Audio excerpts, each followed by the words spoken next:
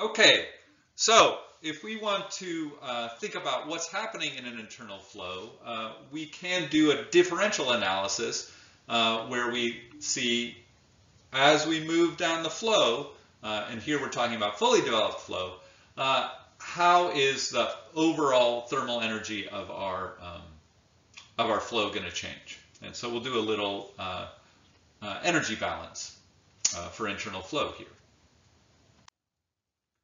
All right, so we want to find an expression that tells us how the mean fluid temperature changes as we move in the x direction when there's some kind of heat transfer at the surface. Okay, so we're going to use a first law analysis here to do that, and so we're going to start with a little differential volume in our internal flow, where dx is a small change in the x direction, and P is our perimeter, and so our volume here has a volume of dx times our cross-sectional area. At steady state, we can say that in this volume, the thermal energy is not changing, right? The thermal energy of the fluid itself is changing as it moves from left to right, but if we just watch this flow move through here, the thermal energy in our volume at any one moment is going to be the same. And so we start with 0 as our change in energy, and then we can calculate our energy in. Our energy in is the mass energy that flows in the left side plus whatever comes in the surface, and then our energy out is whatever flows out the right side. Now I can take these two m dot terms and subtract them, and since m dot is the same on the left as in on the right, in other words, I've got the same mass flowing in as I have flowing out, I can turn that into a delta T term here. And this equation down here essentially says the change in energy of my fluid as it moves from one surface to the next surface is whatever comes in through the sides of my pipe, through my internal flow. Now, what that leaves us with is, so we can set that delta T value to a differential dt dx times dx. So what does that mean? Well, this is the slope of my temperature change, right? And I'm moving this far in the x direction, so that's my overall change.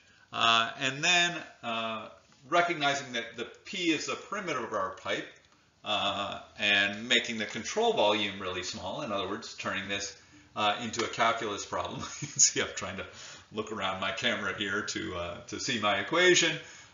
We can rewrite our equation this way.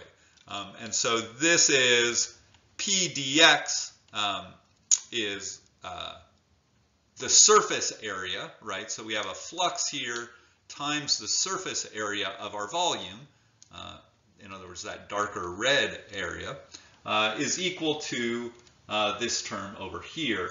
And now we see that we have a dx on both sides, and we're going to be able to get rid of that dx. And when we get rid of that dx, we have this equation up here, and this is generally true. We haven't made an assumption here about what kind of flux a constant temperature or an unconstant temperature is coming in from the side. We've just said that it's some kind of surface flux. So we've got a nice general equation here, and we can solve this if we assign two particular kinds of boundary conditions, a constant flux condition or a constant surface condition. If we use a constant flux condition, we end up with this equation right here.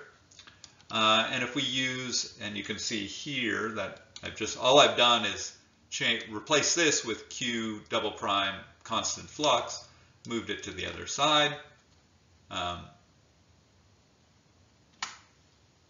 And if we have a constant surface, then I can find a convection term here, which is going to replace my Q double prime, and rearrange my equation to get this. Now we can then ask, what kind of solutions are we going to get here, right? When we have a constant flux here, everything on the right side is constant, okay? So what does that tell us? Well, it tells us that the temperature with x, the slope of the temperature in the x direction is going to be constant. So we're going to have a linear temperature field here. And we'll sort of work through that in class and solve that. But that one's pretty straightforward. This next one is a little more complicated, right? What kind of equation is that going to result in? And that is, we've got constants here, so it tells us the slope is going to be a constant times this term.